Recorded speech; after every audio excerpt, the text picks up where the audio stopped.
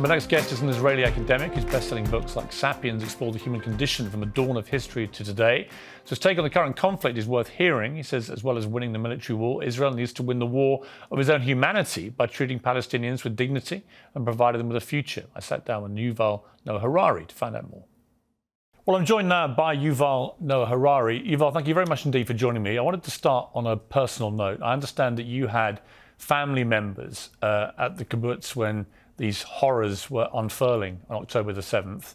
How are they? And tell me about what they experienced. Well, my aunt and uncle live in kibbutz Be'eri, which is one of the communities that was attacked and occupied by the Hamas terrorists.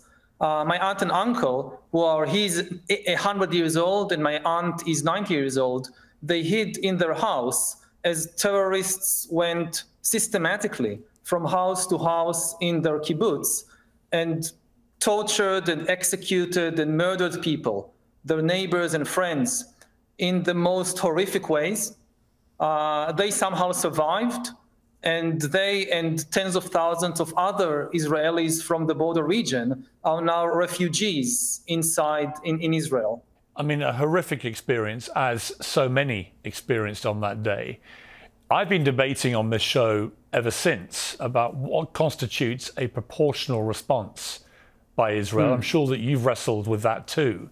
What have you concluded? What is the correct response here for Israel to retaliate or exact revenge or just to defend themselves, however you want to categorize it? What is the best way for Israel to do this? We need to look to the future. And in the present circumstances, this means that on the one hand, Israel must defend its citizens and must disarm Hamas and end the Hamas control of the Gaza Strip, not just so that my family and tens of thousands of other Israelis could go back to living next to the Gaza Strip, but also Hamas is intentionally destroying any chance for future peace. You know, the reason this attack was launched now, the reason for the timing of the attack was that Israel was very close to signing a historical peace treaty with Saudi Arabia, which was supposed not just to normalize relations between Israel and the Arab world, but also to restart the Israeli-Palestinian peace process and to include concessions that will alleviate the suffering of millions of Palestinians in the occupied territories.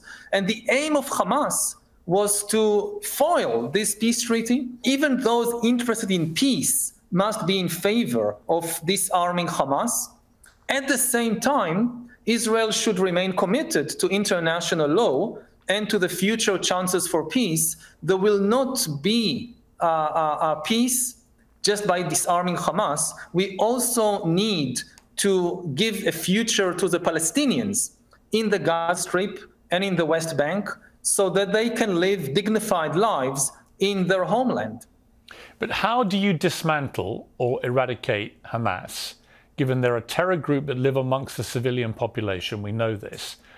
And if you need the population to come with you on this process of removing Hamas, surely what is going on at the moment is having the opposite effect. If thousands and thousands of Palestinian civilians who had nothing to do with it are being slaughtered on a daily basis, it seems, and if that escalates through a ground invasion, then surely it will have the opposite effect, won't it? I mean, you may well end up dismantling a lot of Hamas terrorists, but if you also kill tens, maybe hundreds of thousands of civilians, you are surely going to alienate those people from wanting any form of deal with anybody after this. Absolutely, and this is why Israel should be very careful about the way it operates. Israel is not a terrorist organization like Hamas. It is not aiming to kill as many civilians as possible. It is very difficult, of course, to fight a terrorist organization which is hiding inside a civilian population. Ideally, there should be a way for civilians to move out of the combat zones. Egypt, that shares a border with the Gaza Strip, should be willing to accept Palestinian civilians for the duration of the war in order to protect them. I would say that even Israel should explore the possibility of receiving at least women and children from the Gaza Strip into Israeli territory, maybe allow the Red Cross or some other international organization to build temporary safe havens for Gazan civilians on Israeli soil for the duration of the conflict. If Israel wins the war against Hamas without providing for an alternative future for the Palestinian civilian population, we will only get something even worse than Hamas a few years down the line. You're a historian, as you said earlier. This has been going on now for over 70 years, this conflict. Yeah. It flares up every few years, it seems, with some new form of hideous warfare. When you chart back to the very start of all this, which many people are trying to do to try to explain how we've reached this place, was the big mistake in the first place the displacement of several 100,000 Palestinians? People, for instance, talk a lot these days, and for many years, and for good reasons, about the suffering of hundreds of thousands of Palestinians who lost their homes in 1948. Few people know that as a result of the 1948 war, also hundreds of thousands of Jews lost their homes in retaliation for the war. Jewish communities all over the Middle East, in Arab countries, in Egypt, in Iraq, in Yemen, in Syria, who lived there for hundreds, sometimes thousands of years, and had nothing to do with the war. They were driven out. Hundreds of thousands of Jews, the largest group of people now living in Israel are Jews that were expelled as refugees as a result of the 1948 war. Now, does this justify what happened to the Palestinians? No. Does this justify the Israeli occupation and the mistreatment of Palestinians there? Absolutely not. And we shouldn't use historical injuries to justify more injuries. If you have to choose between justice and peace, choose peace. Every peace treaty in the history of the world was based on compromise. No, we need some level of justice, of course, but there is never a possibility of absolute justice. If you pursue absolute justice, you will only perpetuate war indefinitely.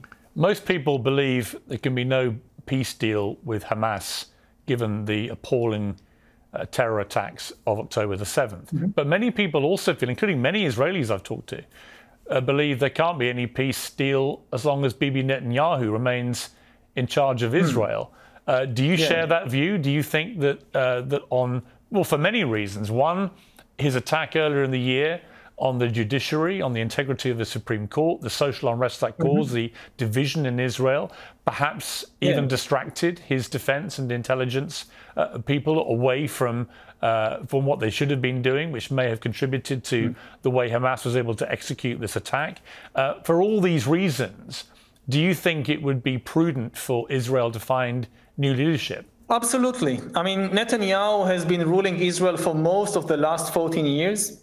He has based his political career on dividing the nation against itself. He has weakened any state institution, including the security forces, that might challenge or limit his authority, as he recently tried to do to the courts and especially to the Supreme Court. And this is the deep cause of the dysfunction of many governmental systems, not only on the day of the attack, but ever since then. If Netanyahu really cared about the state of Israel, he should have just taken responsibility for the disaster and resigned and allowed the Israeli people to come together at this very difficult time. Alternatively, if he thinks he's the only one that can manage this crisis, then he should have said, okay, I'm calling an election in 6 months, and then I will resign and take responsibility for what has happened.